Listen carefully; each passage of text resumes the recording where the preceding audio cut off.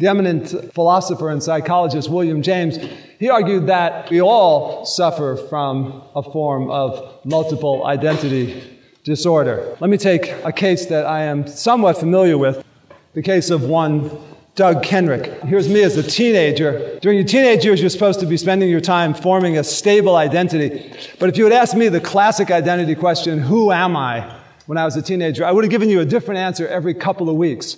I kept sort of switching around greaser, preppy, mod, rocker. I would change my hairstyles and my attitudes and the clothing I wore to try to be accepted by whatever cool group of teenagers. I never ended up fitting in. And so here's me a few years later. Now I'm like a studied anti-conformist. If there's a social convention for the 24-year-old Doug Kenrick, I would try to flaunt it.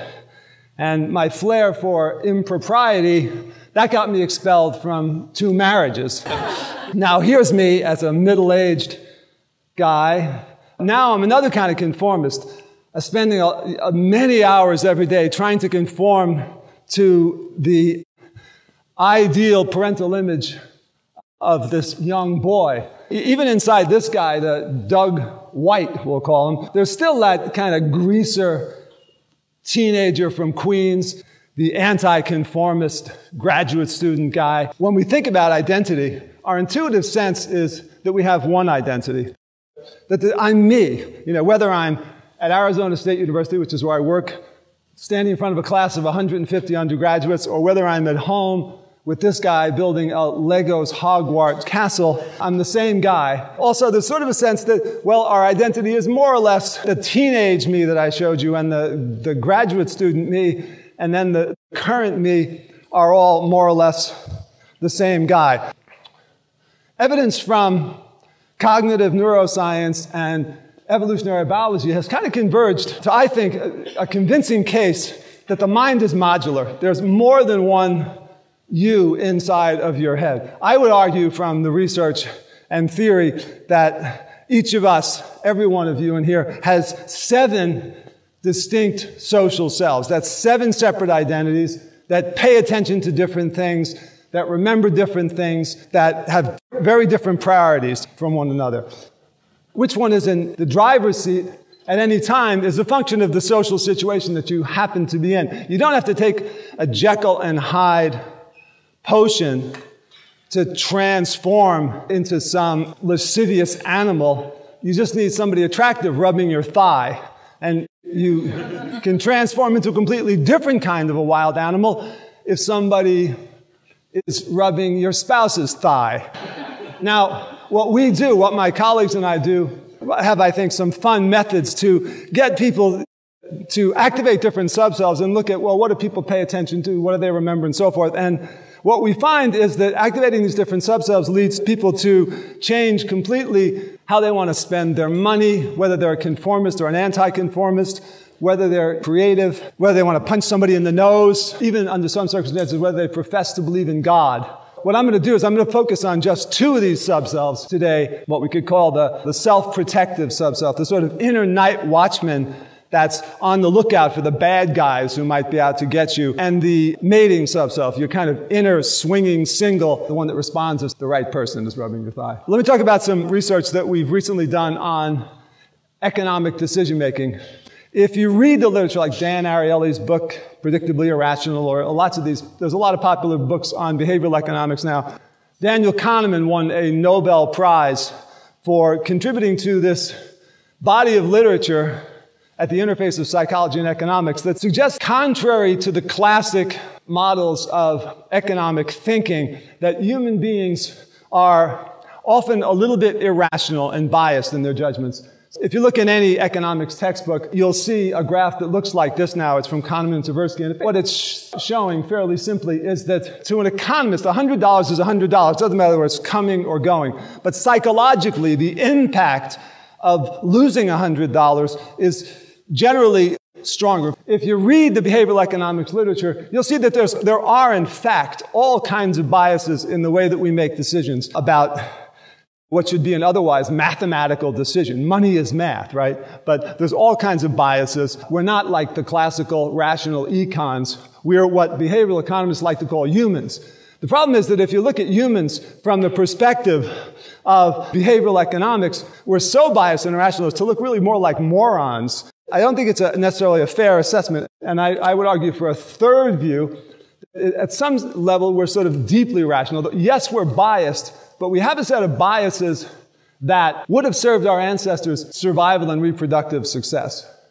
Bring people into the laboratory, and we ask them to make judgments about various kinds of gains or losses. You gain some money, you lose some money, you gain some social status, you lose some status. But before we had to make the judgments, what we did is we put them into one of two different frames of mind. In the self-protective frame of mind, we would have you imagine in your house late at night, you're all by yourself, there's no one else there, and you hear some funny noises outside, and you first try to dismiss them. That becomes clearer and clearer. It sounds like someone's trying to break into your house. Then as it goes on, it sounds like there's some footsteps on the stairs. So you reach to grab the phone. The line's dead. At that moment, your door opens and you see this shadowy figure standing there. In the mating condition, it's a different scenario. You imagine yourself, you've gone on some vacation and you've met somebody who's very attracted to you and you're very attracted to them. You find an excuse to spend the whole day together. You have dinner. You're looking into one another's eyes. You're totally simpatico. And it ends with this romantic kiss on a moonlit beach. Now you make these judgments about gains and losses. Well, what do?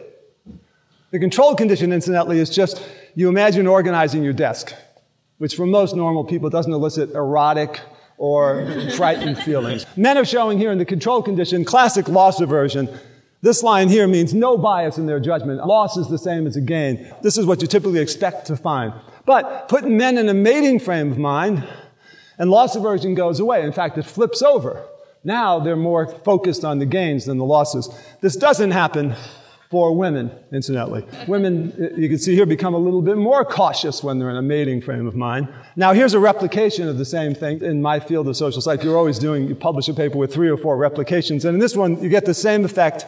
We get it again and again. But then in this case, we added that self-protection condition. And this is just to show that it's not just generalized autonomic arousal, that men get aroused, they act differently. It's only, there's very different ways that men respond to mating arousal and fear arousal. Here they're doing something that, again, makes adaptive sense.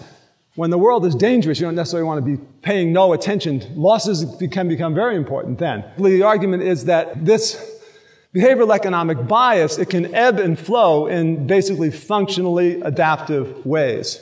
Also, what you're seeing here is something we often find in our research when we activate these different subselves. The mating subself tends to look at the world differently in men and women. Yeah, I guess you could say there's sort of a his and hers version of the mating subself. And quickly, to borrow a very powerful theory from evolutionary biology that's mostly applied to animals and their mating behavior, but we think it applies a lot to humans. There's this theory of differential frontal investment. If you look across a wide range of species, what you generally find is that if one sex invests more heavily in the offspring, for mammals, that's always the female. For a female, there's obligatory high parental investment.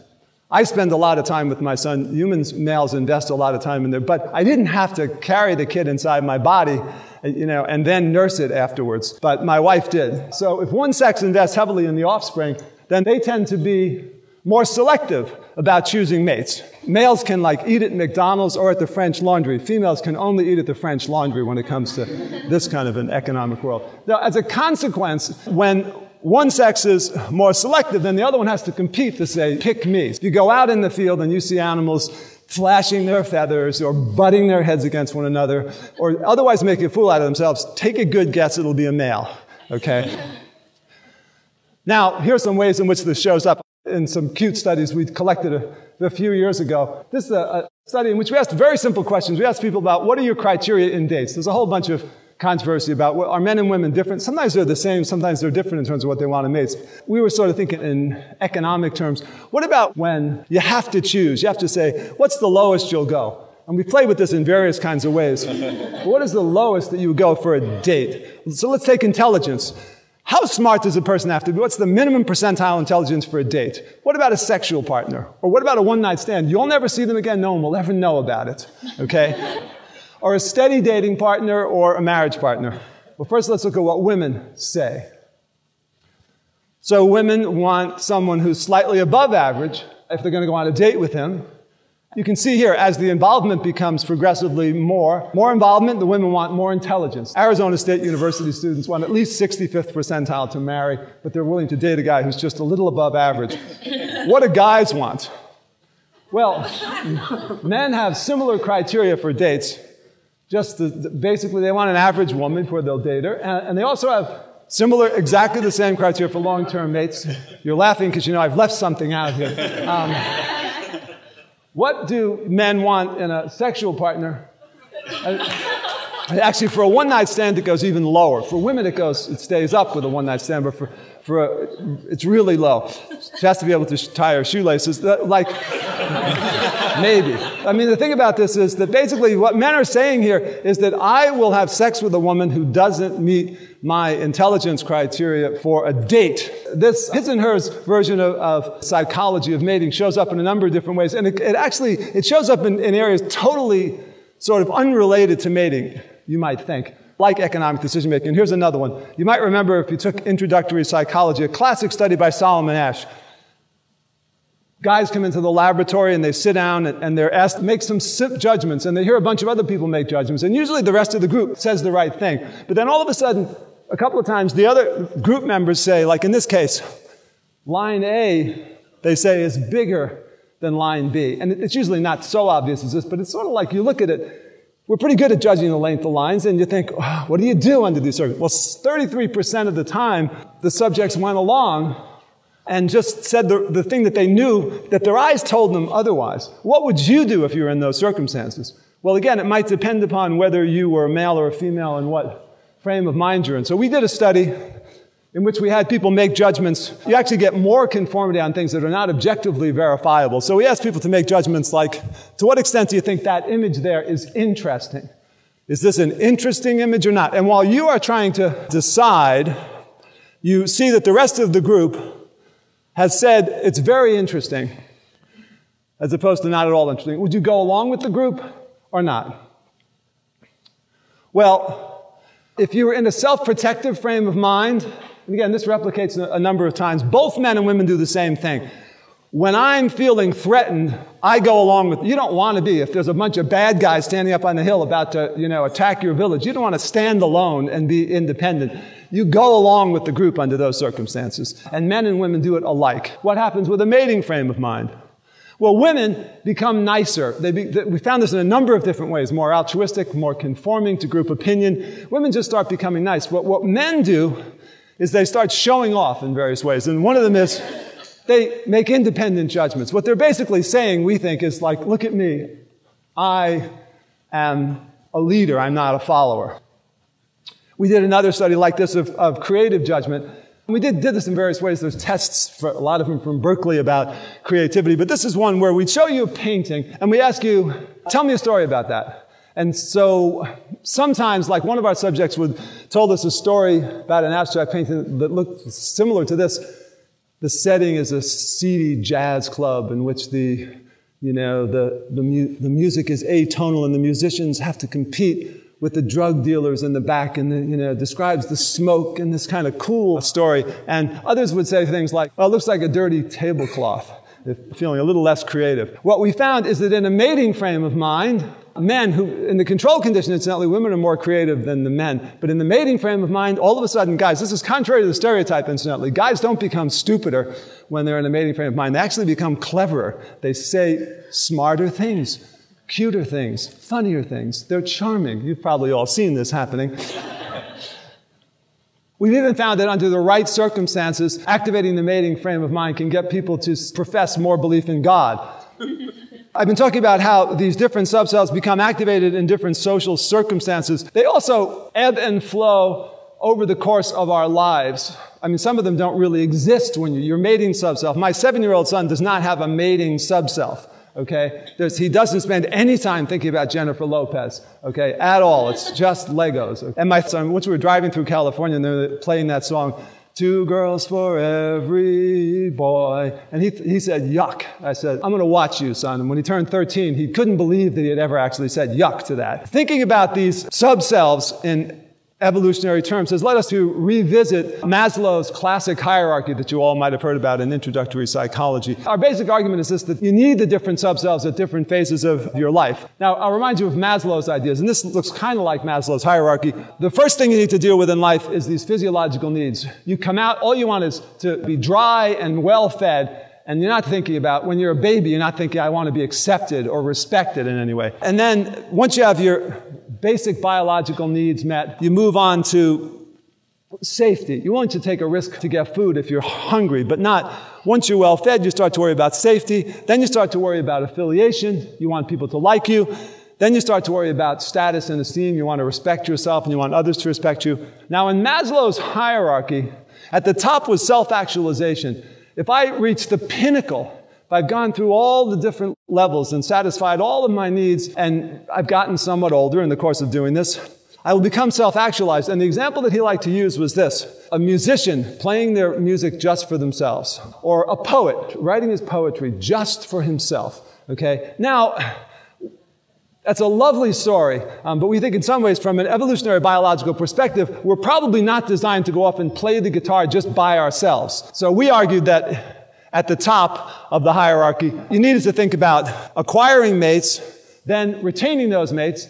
The 24-year-old me didn't realize there was a difference between those two things, and they are very different. And then, once you've retained mates, you have offspring often, and you take care of those offspring. And these are things that unfold this way developmentally. This quote from Oscar Wilde, "We are all in the gutter, but some of us are looking at the stars," would be a perfect slogan for the field of evolutionary psychology, which is the branch of social psychology I'm in. Evolutionary psychologists have spent a lot of time mucking around in the gutter, studying things like one-night stands. I've studied homicidal fantasies, all kinds of things. One of my colleagues who's at UC Riverside said, Doug, normal people don't even talk about this stuff in public, as much less do studies on it. But at the same time, evolutionary psychologists have had one eye on the stars. We've been looking for a unified theory of human nature that will help us understand where we fit into the rest of the animal kingdom. And I think thinking about ourselves in evolutionary terms can also help us understand